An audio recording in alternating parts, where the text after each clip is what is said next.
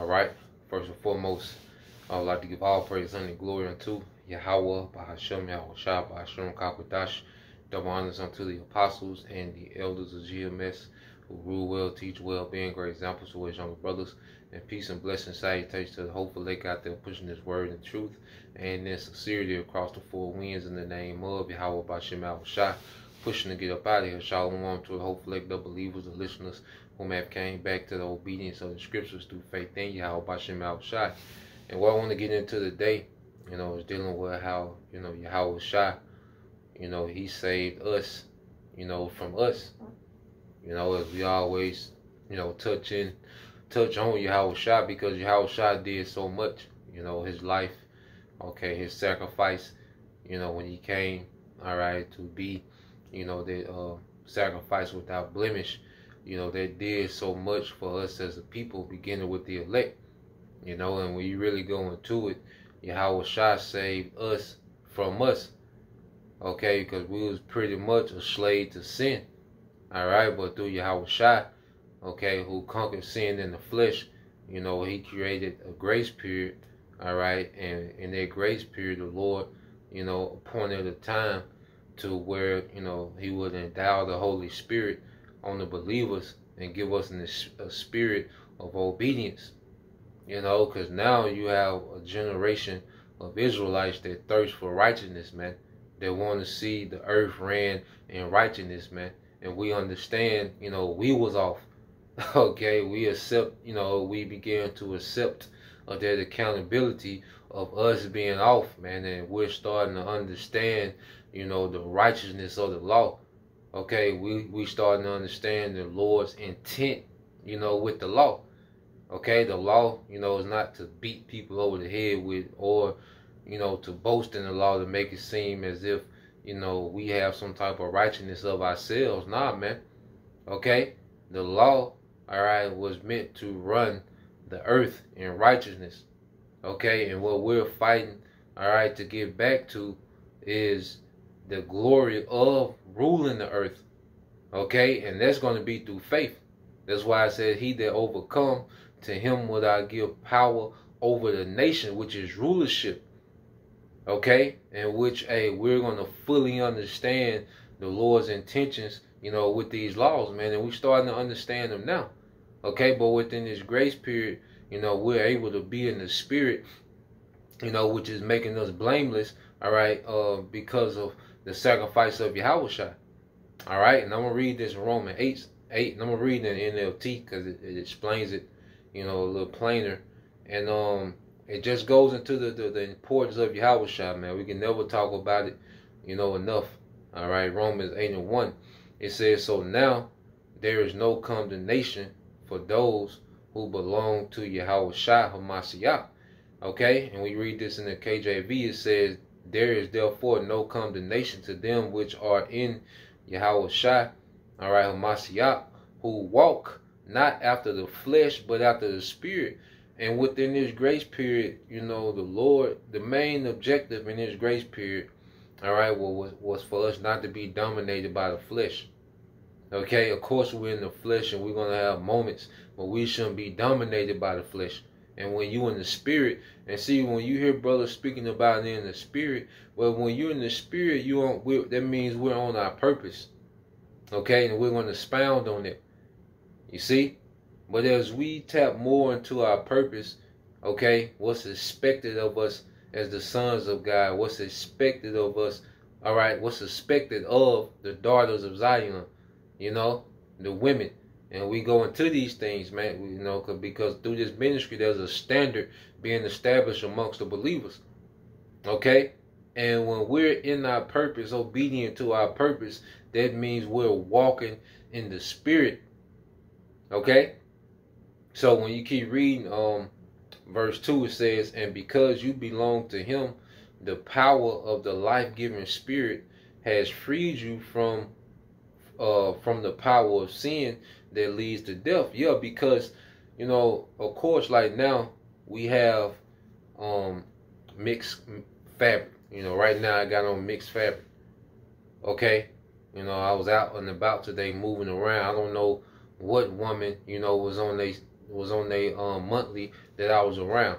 Okay, but those things that I can't control, but I can control. All right, not bearing false witness. Okay, I can control. All right, adultery. Okay, sex on the Sabbath. Those things I can control. All right, and I'm able to do this work and edify according to the spirit, the portion of the spirit that was given unto me. Okay, so there's obedience that I can fulfill on a daily basis, and that keeps me in the spirit. So sin is not ruling over me. Okay, because you look in this society, sin is very accessible. Sin is very convenient. Adultery is very convenient. Okay, scamming and getting over is very convenient in this society, man. Okay, pleasure, the abominable foods, all these things are extremely convenient in this society. But when you're in the spirit, okay, you're not dominated by those things. And it was a standard that YAHAWASHI set, okay, that allowed us, to have this grace period to where we can be in the spirit, where we can really start to operate according to the intent of YAHAWASHI. Okay, matter of fact, let's get that in Romans 12. Okay, Romans 12. All right, and 2. I started, and I'm going to read this in NLT, Romans 12 and 2. It said, don't copy the behavior and customs of this world, this age. Okay? And walking in YAHAWASHI separates us from this world by default. That's why we don't have to do anything extra. Just, be disrespectful to, people or, our family, or, just go out our way to avoid them. Because being in the spirit, keeps us occupied to where, hey, it naturally separates us from this world. Okay, we begin to disagree with them, with the customs that we used to be indulged in, the behavior, the rioting, as they say. They think it's strange that we don't go to the same rioting. Okay, which is that party, that Bacchus spirit. Okay, they think it's strange because we begin to despise the behavior and the customs of this world as we continue to be engulfed in the spirit of YAHAWASHI, man. Because YAHAWASHI wants to bring a righteous what he's going to bring. Okay, he's going to bring a righteous kingdom to the earth, man. And we're being aligned with the behavior that's acceptable, the mindset that's acceptable for the kingdom YAHAWASHI is coming with, man. Okay? And it said, don't copy the behavior and the customs of this world, but let the Most High transform you into a new person by changing the way you think. Okay? We're not going to be perfect in the law, but now the way we think. Okay? What we thought marriage was off. Okay? What we thought husband and wife were off. Okay? What we thought, was prosperity was off. Okay, now we're beginning to think different. We ain't gonna be perfect in the law, but now our thinking is aligning, okay, with the righteousness of the scriptures. Because when we're changed, if we make it, if we endure through faith, all right, these trials, the law is gonna be within us, and we're gonna keep the law perfectly eternally. Okay, we got plenty of time to keep the law perfect. Okay. But what should be changing is our mindset as men, understanding what being the head of a house is, understanding what being the judge, okay, in Israel is, man. Okay? And righteousness, man. Understanding the responsibility that we have as the sons of God. Okay? And what YAHAWASHI did, he put the elect on the track. All right, he put the YAHAWASHI set the elect up for a victory, man, and he did it over 2,000 years ago. Okay, and we forever grateful.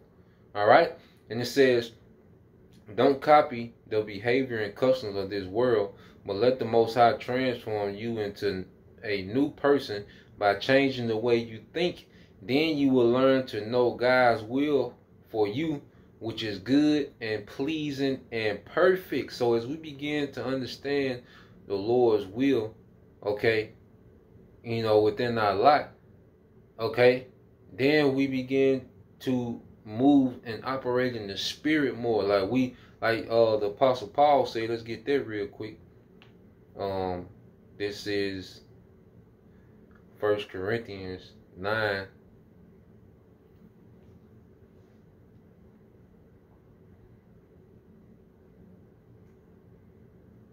First Corinthians 9, and I'll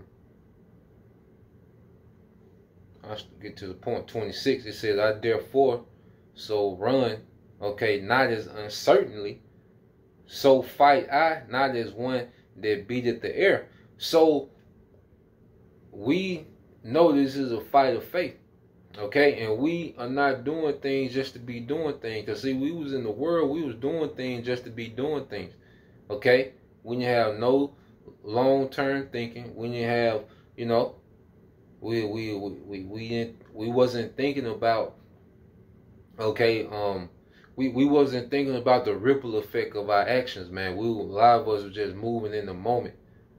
Okay, that's why the Apostle Paul like, look, I'm not just here beating the air, you know, just swinging. You know, he's comparing to a boxing match. You know, when you box, you know, you don't just waste punches. Okay, you want to make every punch count. Okay, you want to make everything count. Like you're doing things with a purpose. Okay, so now as we operating in the spirit, we're moving with a purpose. All right, as the sons of God, we're really serving the Lord by edifying His elect.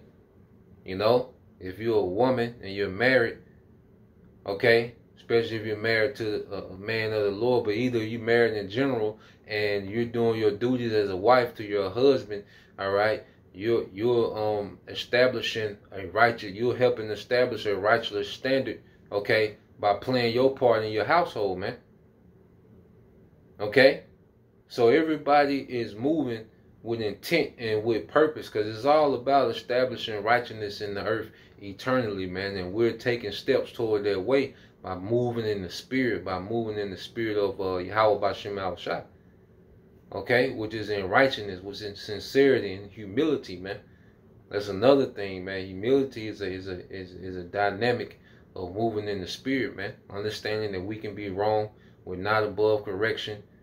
Okay, not thinking ourselves for more than what we are, man, but really, you know, having an element of humility, man. Okay, so let's go back to Romans 8. All right, 8:3 says, Romans 8:3 says the law of Moses was unable to save us because of the weakness of our sinful nature. Yeah, because through that law, in this flesh, we would never get back to glory. Okay, because this flesh, you know, is prone to sin. It's prone, all right, to have weak moments. And if you offend in one thing, you offend in the whole law. So it will be impossible in this flesh, okay? Because it wasn't that the law was off. It was this flesh that was off, man. So, okay? So that's why within this grace period, it's about operating in the spirit and dominating the flesh, man. Okay, it says, so the Most High did what the law could not do. He sent His own Son in a body like the bodies we sinners have, and in that body, the Most High declared an end to sin's control over us by giving His Son as a sacrifice for our sins. So our belief and our faith in YAHAWASHI, you know, it puts us, it really provokes us, all right, to thirst for righteousness, man. You know, like we want to be pleasing to YAHAWASHI as much as possible, man. Okay, understanding, all right, that YAHAWASHI sacrificed Himself, okay, for us to have a grace period. You see, and what YAHAWASHI did, you know, he conquered sin in the flesh, and that's what appeased the Most High. Okay, which that, you know, created a peace between the Most High, all right, and Israel, the elect of Israel, with YAHAWASHI being their mediator, man. So that's why even when we do fall, we still can go to YAHAWASHI and pray, you know, because all the prayers go through YAHAWASHI, then to the Father. Okay, you know, the angels take the prayers, you know, to YAHAWASHI, and then YAHAWASHI, you know, filters it to the Father. Okay, on the behalf of the elect. He says he did this so that the just requirement of the law will be fully satisfied for us who no longer follow our sinful nature, but instead follow the Spirit. So now we follow the Spirit. Okay? As an Israelite man, like I every day we wake up with the mindset of serving, edifying, you know, separating from this world, detaching, cutting things off, man. Being in the Spirit. Okay? Making sure we on point as being a brother.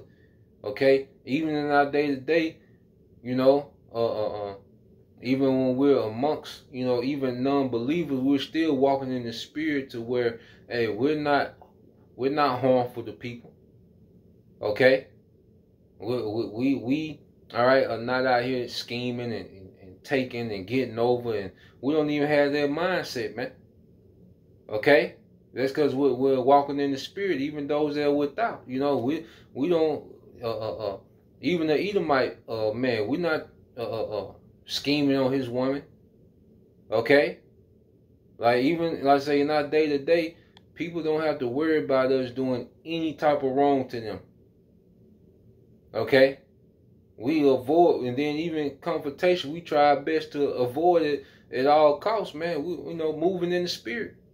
We'll take the low in, you know, certain situations of, you know, applying wisdom, foreseeing situation and removing ourselves.